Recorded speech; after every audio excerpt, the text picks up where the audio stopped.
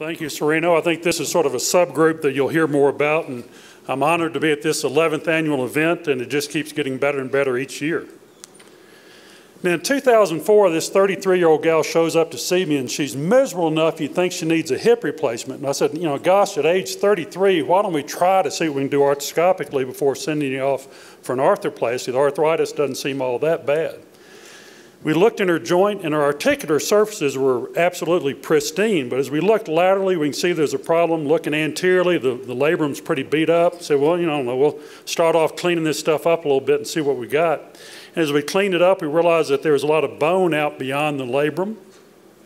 So we're cleaning this up, and kind of you can see that mostly just bone up front. We switched the scope to the anterior portal, looked laterally, and the problem just gets worse. The lateral labrum is even in worse shape, and say, well, we'll try to clean this stuff up, and all I encounter is more bone behind this sort of thin film of labrum. We recontoured all this, and when she woke up, her pain was gone. It was all I could do to slow her down for a while before I would tackle her other hip, and sort of realize that there's something else going on here besides just conventional FAI. Here's where we kind of recontoured it, looking posteriorly. Even the posterior labrum was ossified, but we sort of stopped as we went back. So as we look back at her x-ray, really a couple of things that tipped off to us. As you look at the lateral margin of acetabulum, she's really got this triangular shaped piece of bone, and what we're looking at is a cross-sectional anatomy of the ossified labrum. And if you sort of put your thumb over that area, the rest of her hip was really in pretty good shape.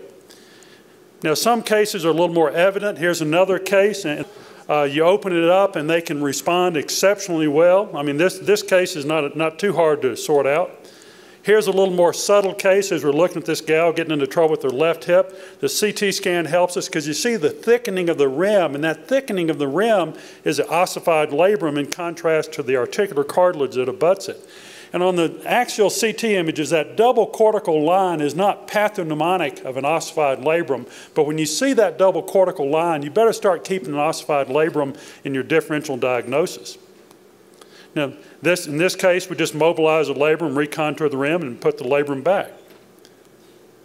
This is a case that is more subtle. Really, the only thing you can see are some slight flecks of densities lateral to the rim of the acetabulum, some calcium deposits. And as we look in her hip, you can see she's got this very diminutive labrum because a lot of it's transformed to bone.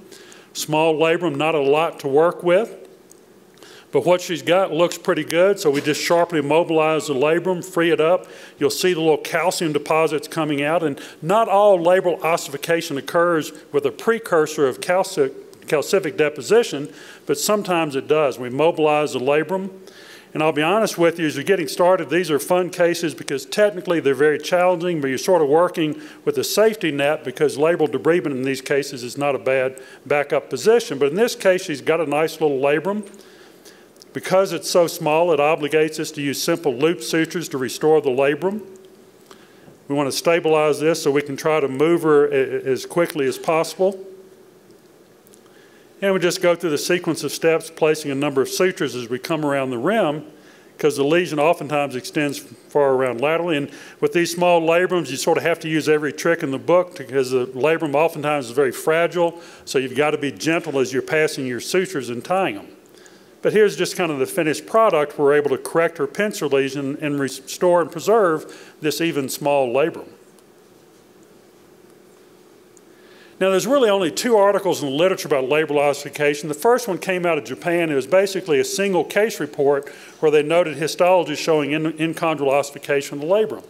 The only other study was by Michael Leunig, and Michael Leunig said it's not labral ossification at all. These people already have pincer impingement, and as they're colliding against the rim, they get overgrowth of more appositional bone that just displaces the labrum.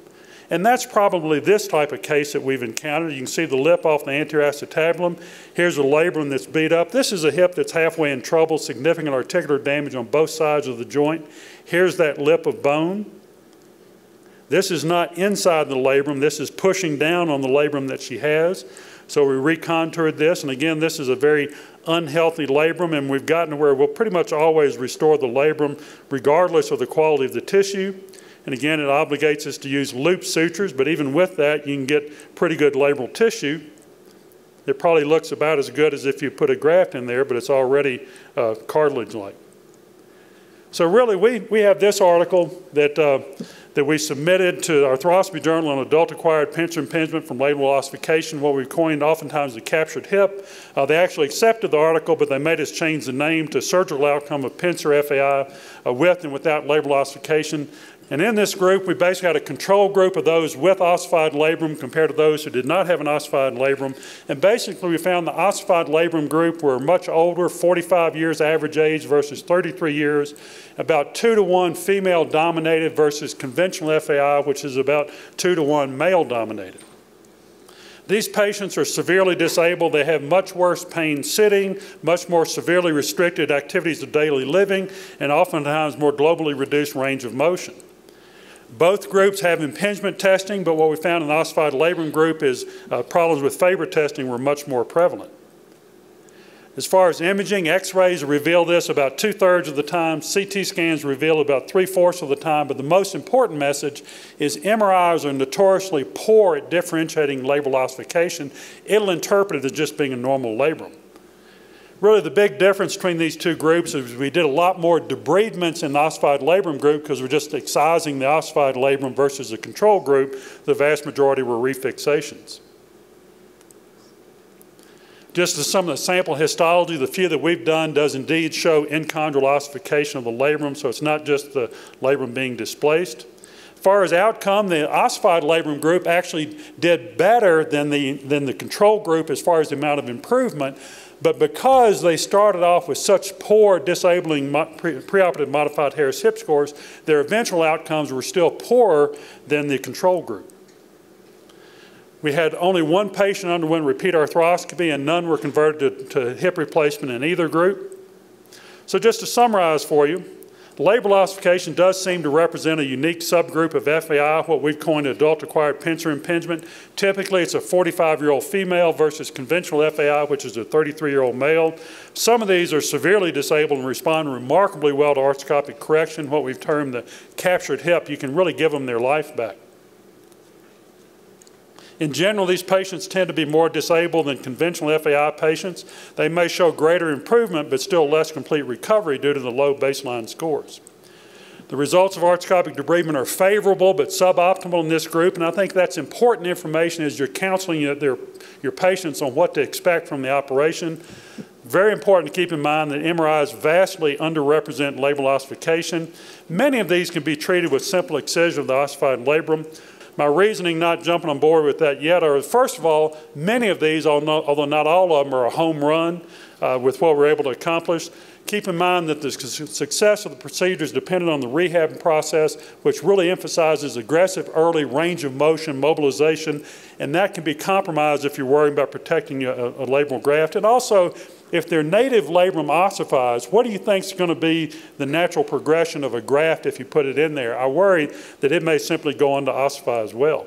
I do think this would be a very reasonable fallback position for failures, although thus far in this group we published, we only reoperated on one, and she did well removing adhesions. The etiology of labral ossification is not well understood. It probably represents multiple subpopulations. It's a significant problem that we're just beginning to scratch the surface on, and it needs better understanding in order to implement improved treatment. We are seeing an association with SI joint disease, and I suspect for some of these, not all, there may be some sort of autoimmune component. But as always, greetings from Nashville, and it's great to be here in Vail. And Mark, thanks for having me. Thank you.